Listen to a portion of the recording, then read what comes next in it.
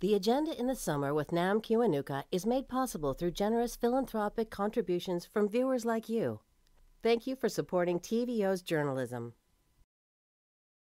After these many months of video calls and social distancing, probably most of us don't need any convincing about the need for occasionally seeing others in person. I'm Nam Kiwanuka. Tonight, we'll look back to two conversations that warned early on about the critical importance of spending time face-to-face rather than relying too much on digital connections.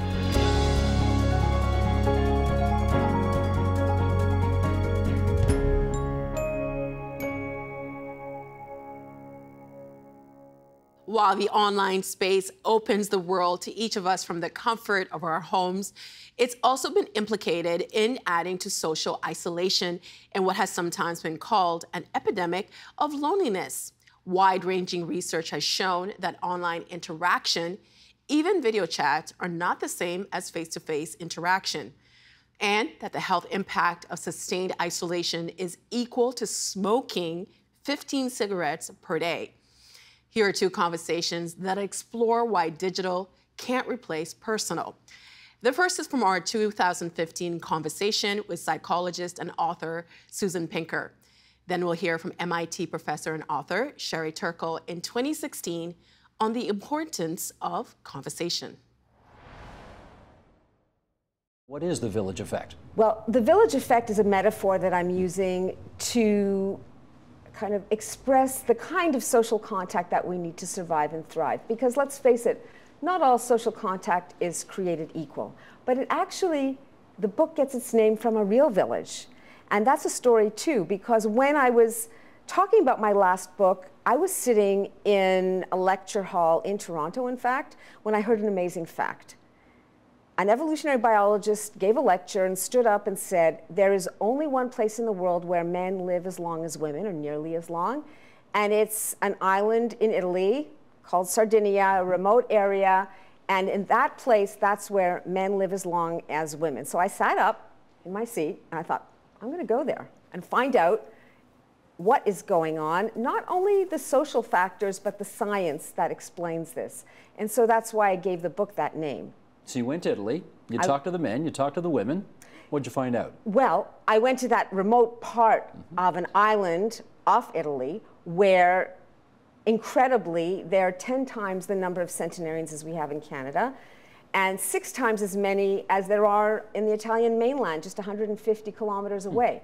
So there was something going on there. But one of the things I found out will be, I guess, resonant for you as a broadcaster, which is I arrived there, in fact, with my daughter who had just done a Zowski Fellowship, and we had a big, beautiful Marantz tape recorder, and we wanted to capture these centenarians on tape. And when we got there, every centenarian that we met was surrounded by this group of neighbors, friends, nieces, nephews, children, the priest, the shopkeeper, the barkeeper, and none of them could finish a sentence without being interrupted. So actually, the sound was not great, but that was the story. The story is the interaction. And actually, the way you describe it in the book is quite lovely about how the younger people will do many things for the older people, wash them, bathe them, help them, do whatever, which is really just not a part of most people's daily existence in big cities, right? So we got a problem in big cities about this if we want to live longer and be healthier. Is that fair to say? It's not just in big cities. I would say in North America in general and most industrialized societies, the way you age is, as George Burns says, you know, having a happy, loving family, close-knit, loving family living in another city. That's a great line. Yeah. Well, we are a very mobile society, and that combined with the fact that people are living longer, so their friends and spouses and relations may die before they do or move away, combined with our increasing digital interaction means that most older folks spend a lot of time by themselves, and that just wasn't the case there. You know, one of the scientists said, you know, they're always surrounded by people there with whom they like to natter, and I love that word. Natter. Right. Because they're considered central. And one woman who I questioned about it, and I said, no, really, you're with your uncle, you can't go out because he's a shut-in unless somebody comes to relieve you. No, isn't this a problem for you? And she said, you know, you just don't understand. These people are a treasure for us. This is an honor for me to look after my Zio. And so, of course, there's a kind of cultural disconnect. But where it really started for me on this book is that the kind of social interaction that we get, not only later in life, but early in life, really matters. And it not only matters, it can be transformative. It can affect how we learn, how we hold on to facts, how well we fight off infection, for example, or you know, if you have a serious knock, like a cancer diagnosis or heart disease, how well you recover from that. What's going on right here, right now, as you and I are having a face-to-face conversation, looking at each other, in each other's presence, that's so beneficial that even if we had 10 times as much contact via our Blackberries or Skype or whatever else, it just wouldn't be the same? Well, first, there's a whole cascade of neurotransmitters and hormones that are released when the two of us are across the table like this. You know, I'm looking at your eyes, we're locking eyes, and when you move your arms, and I kind of wave my arms around a little bit too. And so this mimicry and synchrony is telling us in a very kind of vestigial way that we're of one mind, okay? And it makes me trust you more. Because, you know, that might be a bad thing when you're on television. You don't know me that well, that's why. Exactly, right. But all of this, what's happening under the surface is that these neurotransmitters reduce stress. They give us a little dopamine rush so we feel rewarded, okay? And the stress gets tamped down not only right now, but well into the future, okay? And this trust is not only something that happens now either, but works into the future as well. So it's a very different interaction that we're having now than we would if you just sent me these questions over email and I answered them. I'm sure you'd get much more succinct responses. But the kind of liveliness of the exchange and the synchrony, the back and forth that happens in a real conversation would be completely absent, and the effects of that synchrony would be absent physiologically. So you've actually identified empirical scientific evidence that suggests it's not only more fun, but it's actually better for both of our health if we do it this way, if we communicate like this. Yes? Exactly, as long as we're not arguing. Well, we're not yet. Yes. The night is young. Right. Now, all right, actually, maybe we should start arguing right here, because I'm looking at one of the charts in your book, and I know when I saw this, I really was quite astonished by it. What reduces your chances of dying the most? This is the chart that's fairly early on in the book. And you've got ahead of exercise, ahead of getting a flu shot, ahead of giving up heavy drinking, ahead of not smoking, strong relationships and social support. It is that much more important to good health than all of those other things? Believe me, Steve, this was a shock to me too. And that's why it was so new to me. And I'm a psychologist, so I felt I should have known it. But that study was published in 2010. It is a meta-analysis of about 49,000 subjects, so it's not a small, eensy-weensy study. And what they did is they measured everything about people and their habits and then followed them through time with one question at the end. Who's going to still be alive and breathing at the end of 7.5 years? And then they looked at which factors were most predictive. So yes, believe it or not, more important than how thin or overweight you are, more important than how much you exercise or smoke or drink is your social interaction. But what's really interesting is it's not just your nearest and dearest who matter. It's also the larger circle. So this is why I call the book The Village Effect, because it's not just the people who you really depend on at times of need. That's what you call social support, and that is predictive. But also what's called social integration. What scientists mean by that is the people that you cross paths with day to day. And there are many fewer of those people now that our lives are migrating online. So, for example, the shopkeeper that you might see every day if you're doing your shopping on foot, or the kiosk where you buy your newspaper every day, or if you go to work in a real office, your office mates who you do interact with face-to-face every day. Or, for example, if you participate in your community or play hockey. Let's talk of something Canadian. You play hockey once a week and then you go out for a drink with the guys every week. That would count. Those larger relationships are equally predictive of how long you live. So that's why what could be a provocative statement that your social integration can give you a 2 to 15-year lifespan advantage, comes from that kind of social involvement, getting out there, participating. Are you now saying that there's empirical evidence that your recovery, that your ability to fight off illness is better if you have those social interactions in your life? Amazing as it seems, say, for example, there was a study of 4,000 nurses who had breast cancer. And they found that the women who already had a diagnosis of breast cancer, who had larger in-person social networks, meaning people they saw face-to-face, were 4 times as likely to survive their illness. Okay, it doesn't predict whether or not you'll have the bad luck of getting that kind of terrible diagnosis, but it does help attenuate how the disease progresses. So you can't say, if I have this great circle of supportive friends, I won't get sick in the first place. You can't go there. No, I think that what you can say is that, you know, life for everyone includes some hard knocks, and that your social contacts help you not only in the concrete way of providing the social support of visiting you in the hospital, or, you know, bringing some kind of comfort food to you, or, you know, driving you places where you need to go, but actually just sitting there with you and spending time with you is also having a huge impact on health. Loneliness kills, but in an age of social media where we are constantly connected, sort of, are we, ironically, at a greater risk of isolation in those circumstances? Yes, incredibly, because it gives us a certain type of connection, but it's not really great at building trust and intimate social bonds. So, I mean, these kinds of online digital connections are fabulous for searching. They're wonderful for communicating little discrete bits of information. What they're not great at is what we're engaged in right now, that kind of dynamic give and take of a true conversation, or the kind of, you know, the little pats and high fives and fist bumps and so on that release that oxytocin.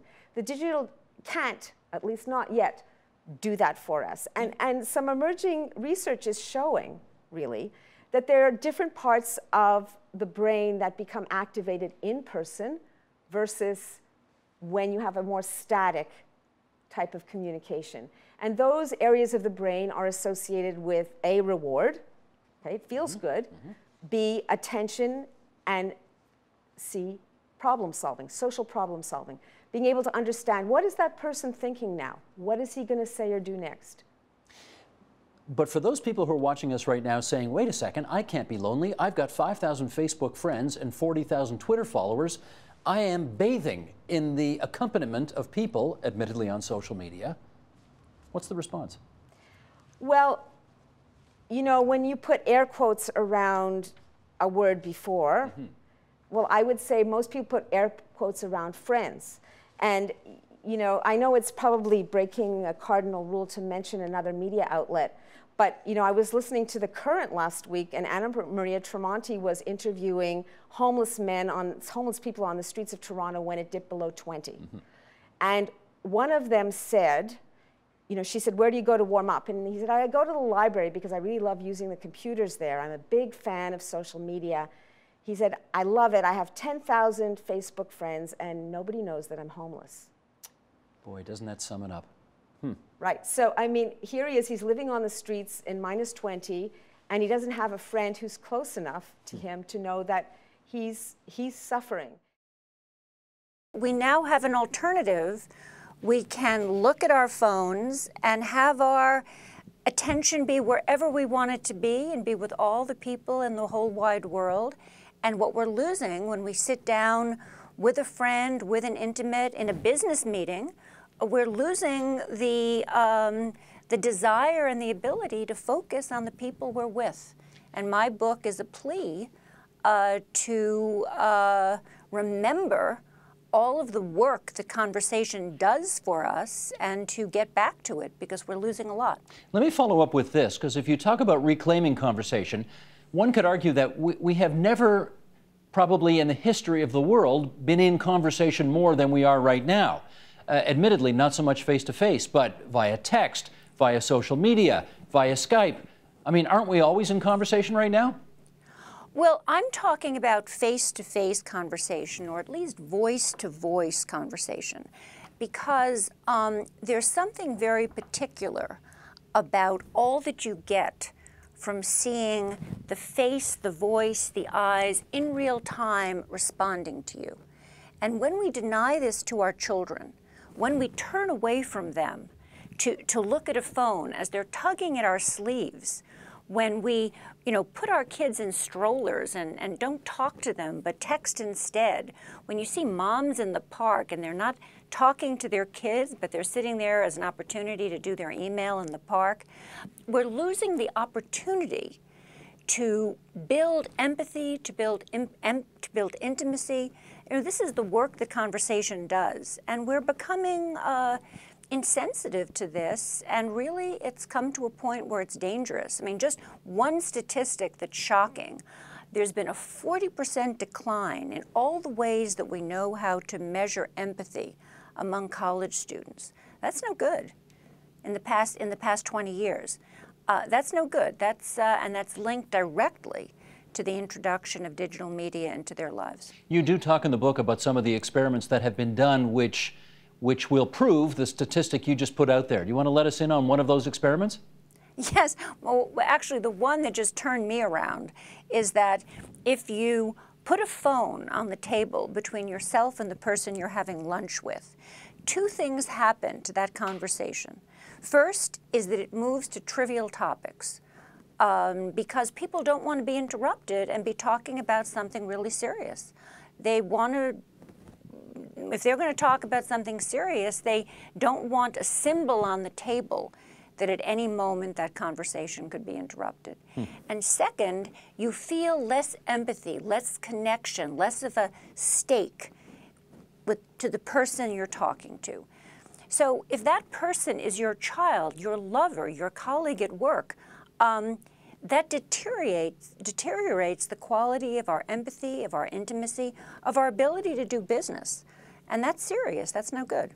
Has this book now made, and of course the process of writing this book, made you more skeptical about the positive powers of technology? No. I think technology is awesome. I teach at MIT. I'm surrounded by people who are inventing the most exciting new things. But I think that technology, as I put it, my favorite sentence in the book, technology has the power to make us forget what we know about life. And that's not technology's fault. Mothers know that when they're with their children, they need to talk to them, they need to read to them, they need to make eye contact with them and see their faces. Now, we have a technology that's so seductive that for a little bit of time, it lets us forget this thing that we know.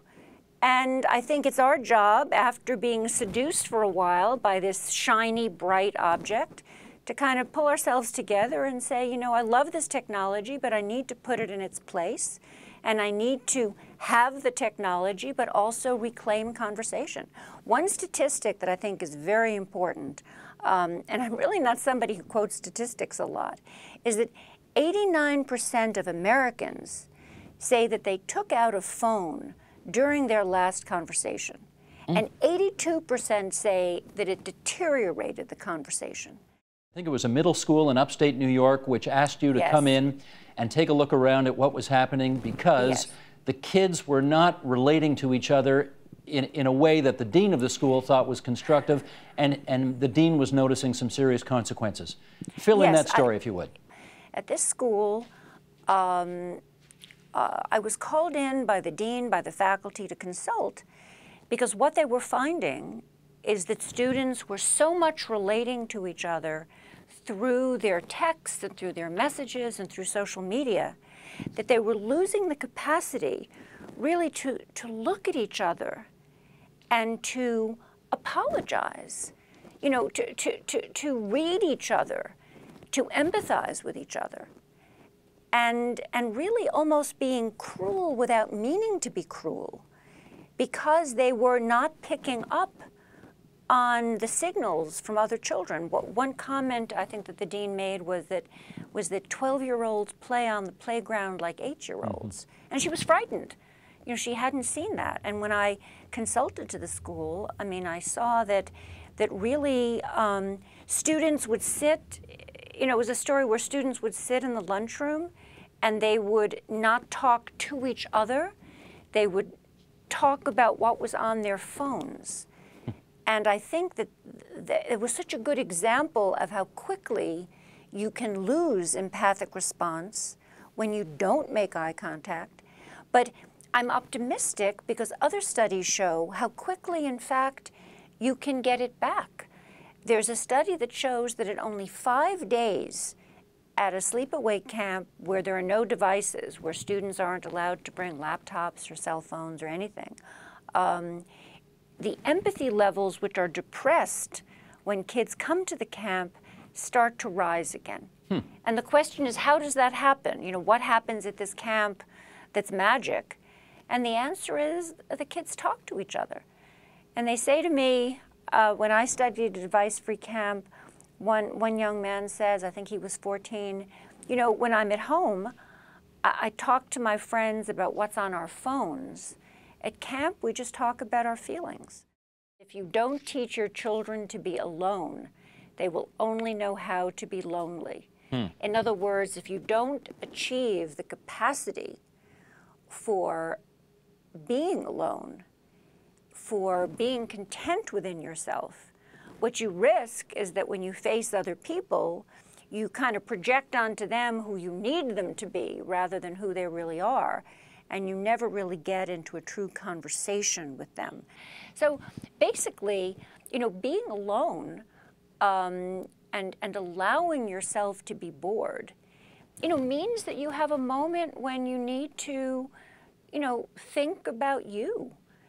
And this is necessary. It's one of the signal achievements of childhood to be able to do this. And I say it's necessary because the capacity for solitude and the capacity for boredom is where creativity begins. It's where successful relationships, as I've just pointed out, begins. It's really where mutuality begins. It's where the capacity for mutuality begins. And in fact, neuroscience is now teaching us, just to show the point to which this extends, that we lay down our stable sense of our sort of autobiographical self through time in our moments of boredom. So when we experience boredom, our brains are not bored. Our brains are doing their most important, their most important work.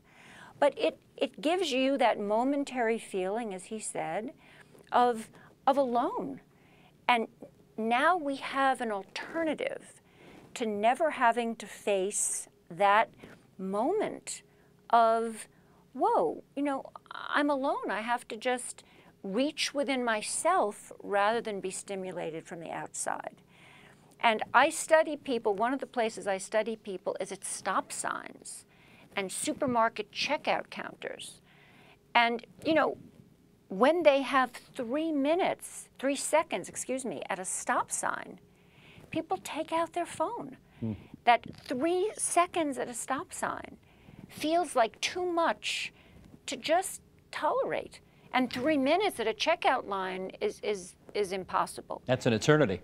It's an eternity.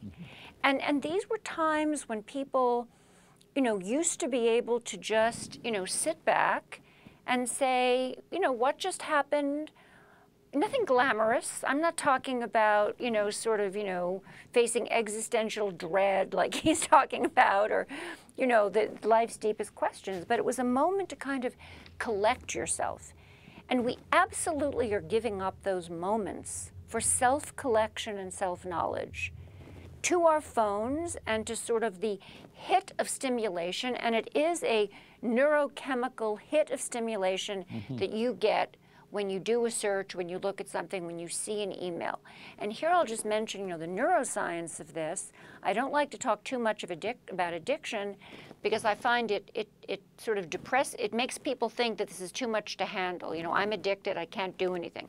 Turns out you can actually do something. You don't need to be constantly checking your phone. It isn't like heroin. So I don't like to talk too much about addiction.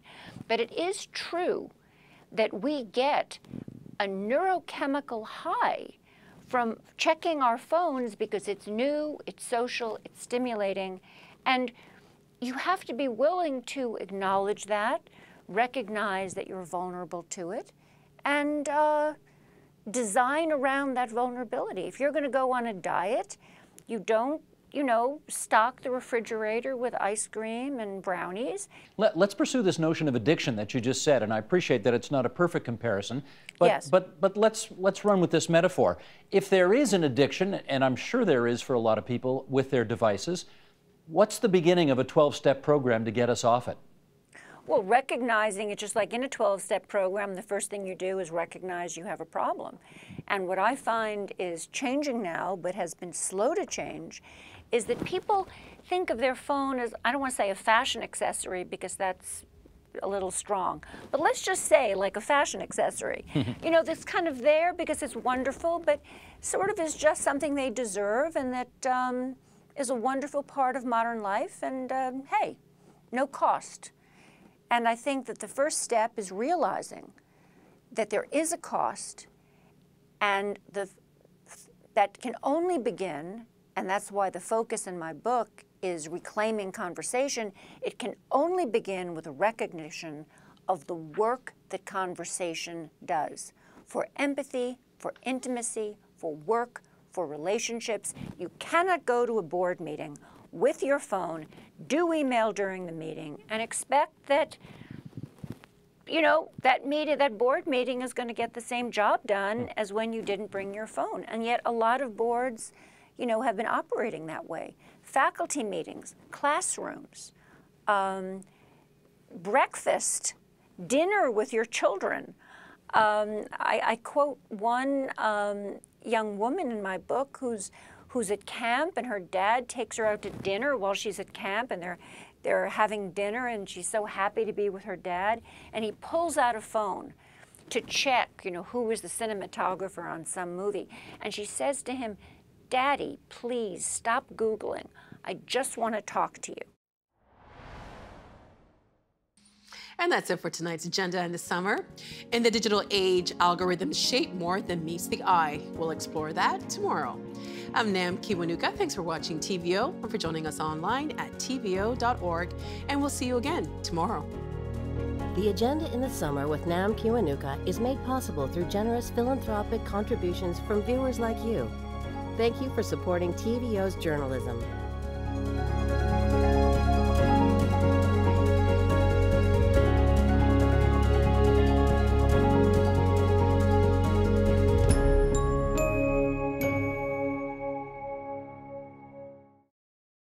The Agenda in the Summer with Nam Kiwanuka is made possible through generous philanthropic contributions from viewers like you. Thank you for supporting TVO's journalism.